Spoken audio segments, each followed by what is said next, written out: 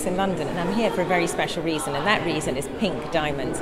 Now, this event has been organised by Rio Tinto, who are the owners and operators of the Argyle mine in Australia that produces the greatest number, and not many, let me say, of pink diamonds, which are one of the rarest colours of diamonds.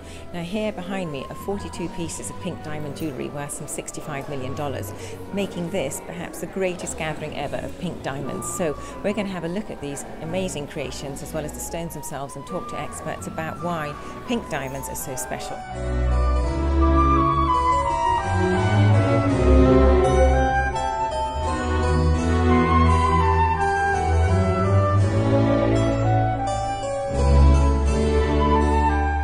I'm with Josephine Johnson, who is the manager of the Argyle Pink Diamonds, and Josephine is going to tell us how pink diamonds are formed. We know that they're 1.6 billion years old, but we're not quite sure how they came to have their colour. What we do know is that all diamonds are produced under pressure, but pink diamonds even more so, and it caused a slight twist in the crystal lattice, and that makes light refract through the diamond, and it comes out in the colour spectrum that's at the far end of the rainbow. So if you think of the pinks, the reds, of the blues, 90% of the world's pink diamonds come from the Argyle mine, yet they're only 1/10% of the mine production. So 1/10 of 1%.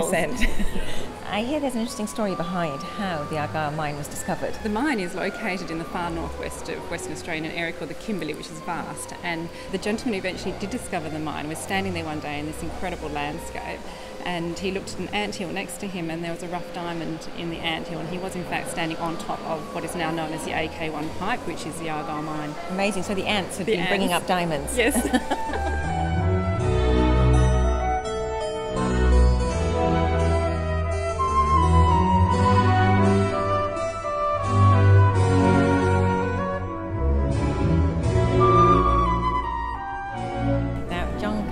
Is a man who knows about pink diamonds, as he is a jeweller specialising in these stones from Australia. To see them in one room, all together, in some of the most spectacular jewels and designs I've ever seen, this just blows me away. This is absolutely amazing. But they are just so precious and so rare. When you behold one of them, they're mesmerising. You can look at it for literally hours, and I, as a designer, that's what I do. They are just a jewel that I regret every one that I've ever sold. You can't get them back, because they can be from anywhere from 20 to 100 times more in price than an equivalent white diamond. So pink diamonds are the tip top.